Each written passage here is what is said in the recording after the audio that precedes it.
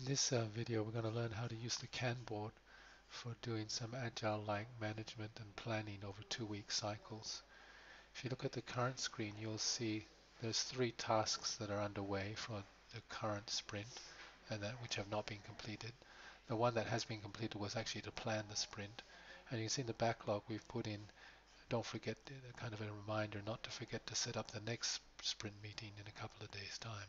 This is showing the view by status, and it's a current and future sprints. If we change the filter to no filter, we'll see that some of the old completed sprints will also appear. And now let's have a look at the grid view. In this grid view, you can see things are quite nicely organized. All the tasks related to sprint 1 are next to sprint 1, next to 2 are next to 2, next to 3 are next to 3. Let's add one more task and see what happens. Go back to card view. Say there's actually one more task in this current sprint that I forgot to put in. I'm going to put it in. So I'm going to add a card. I'm going to type it in.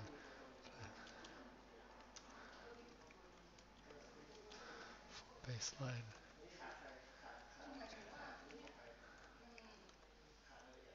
Okay, so there's that card. We've added a task. What does it look like in grid view? Well, here, see it's sticking down at the bottom. We can clean that up. We can take row 10 and delete it. But be careful, when you delete a row, it's gone forever. It's in sprint 3. It should be up here. Oh, what we didn't do is we didn't add a sprint number. You could add it here, type a 3 here. Or if you're doing a card, you could make it a habit to always put in what sprint it belongs to. So we put it in here.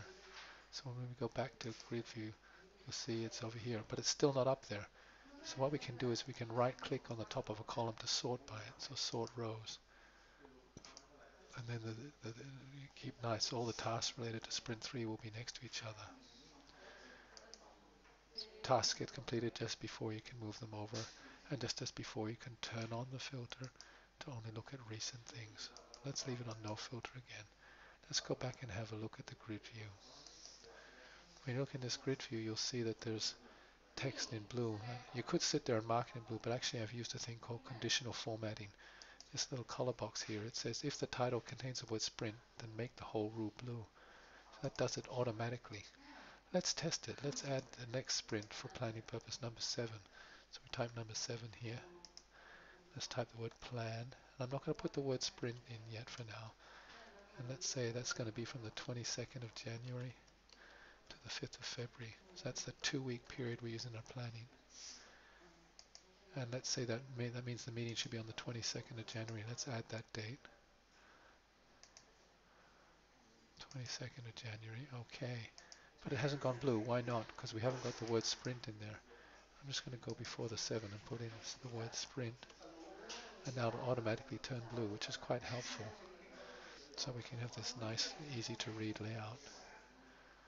Okay, let's add one more task. Let's go back to the card view. And suppose we wanted to add one more task here. And this task is to complete review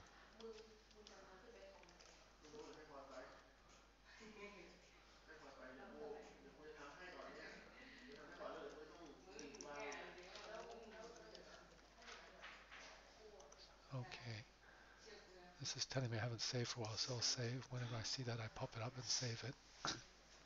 Complete review of other services in the countries. Again, what we should do, I should assign it to a sprint. It's sprint 3. Okay. And let's go and have a look at the grid now. It's down there again. Alright, remember we can sort. Sort and then it'll go up. That's nice. But we haven't put any dates. If you put in dates when things start and finish, that's quite useful as well. Then you can keep track of how things are going and how long they took. You can also use the filter in the grid view. So this one's only look at current and future sprints, so these are tasks that are incomplete. Very often in the grid view though, you don't want to filter, you want to be able to see everything out, laid out. Let's go back to the cards over here. So over here you can see, and as before, when things are finished you can move them over. Let's put the filter on, current and future sprints, so that let's suppose the workshop's been done, it's been completed. This one hasn't been started, this one hasn't been started. This one has in progress, and let's say this one's finished. So this is as before. And when we go back to the grid view, you'll see This is with the filter on. Let's take off the filter. Everything's still well organized, but the status here has changed. So the grid and card views are quite well linked. The grid view, though, does allow you to manipulate things more easily, like dates. For example, you might want to say this date. Let's say the date when all these task 3s happened one day after the workshop on the 28th of November. They were assigned one day later.